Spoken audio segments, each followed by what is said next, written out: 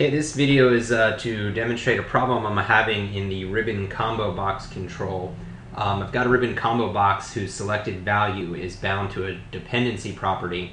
I would also, in the real world, have another control that's also bound to that dependency property that would do some sort of rendering on the UI thread when the value is changed.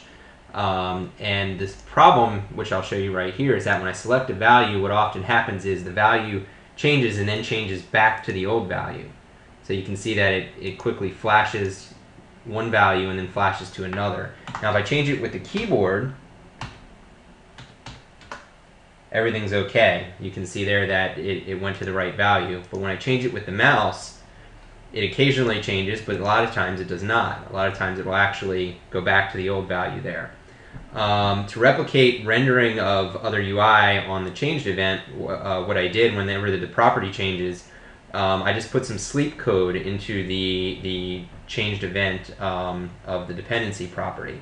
So I'll put a breakpoint here, and what I noticed, and this is what led me to believe the keyboard would fix the problem, is that when it fails, you get a left button up event, and then you get a second event that fires with on keyboard focus within changed.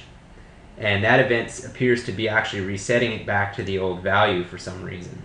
When it succeeds, you don't get that. When it succeeds, you just get one event. For instance, if I go to here and I do it with the keyboard, I will get one event. Because all we're doing is the keyboard focus, we never get the mouse event. Oddly, this problem only happens when there's actually some work being done when the dependency property changes that holds up the UI thread, which leads me to believe that this is a race condition in the ribbon combo box control.